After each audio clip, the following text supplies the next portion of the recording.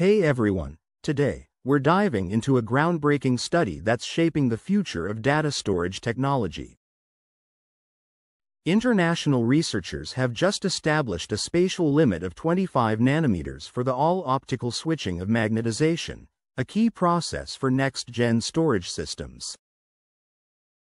This discovery is crucial for pushing the boundaries of high-density data storage.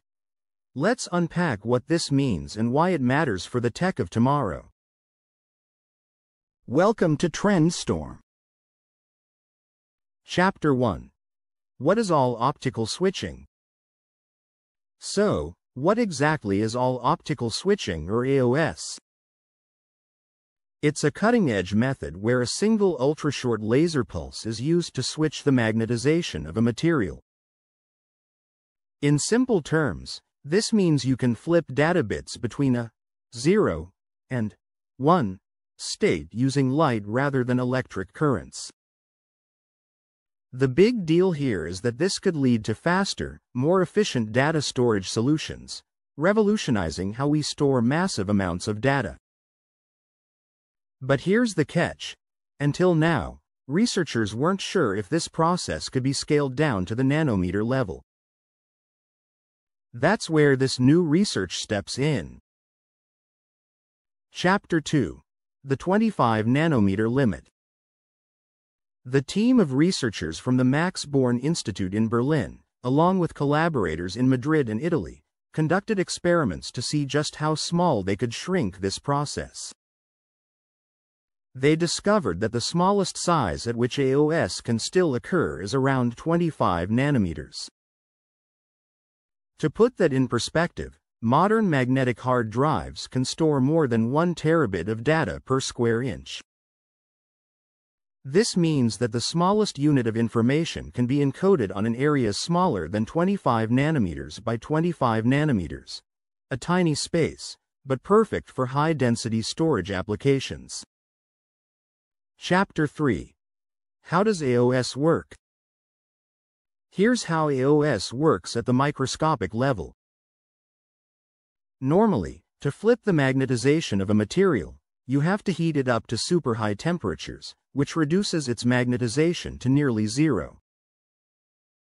The key innovation in AOS is that only the electrons need to be heated, leaving the atomic nuclei cold. A laser pulse interacts only with the electrons, which allows the process to happen quickly and with less energy.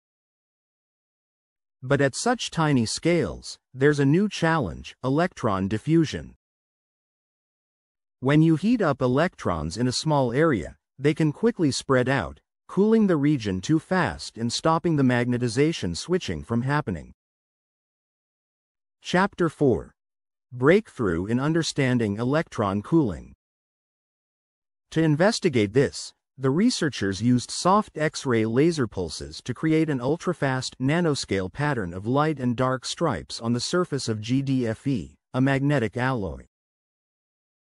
By interfering two X-ray pulses, they created regions where electron temperatures rose rapidly, followed by a localized loss of magnetization. They then used a third X-ray pulse to track how this magnetization pattern evolved, all within 40 femtoseconds. That's quadrillionths of a second.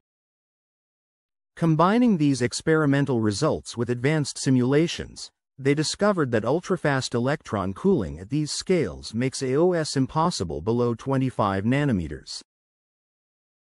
Chapter 5. Why does this limit exist? At this nanoscale level, the hot electrons lose energy super fast. As they diffuse across tiny regions, the magnetization can't be reduced quickly enough, and AOS breaks down. While researchers found that increasing the laser power can help, it only works up to a point. Beyond that, the material risks getting damaged by the intense heat. This limit seems to be a universal boundary for metallic magnetic materials. So, 25 nanometers is the smallest scale we can achieve without running into these physical limitations. Chapter 6. Implications for future data storage. So, what does this mean for the future of data storage technology? Essentially, if we can master all optical switching at the 25 nanometers scale, we could see a massive leap in how much data we can store on magnetic drives.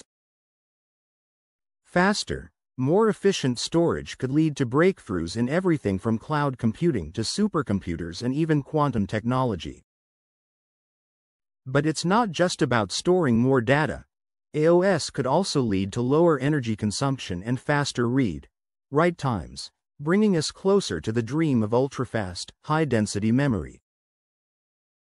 This breakthrough represents a major step forward in the future of data storage.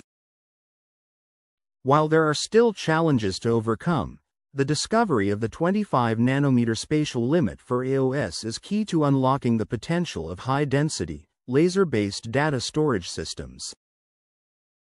Source: Max Born Institute for Nonlinear Optics and Short Pulse Spectroscopy, MBI. So, what do you think? Could this technology revolutionize how we store information in the future? Let us know in the comments below.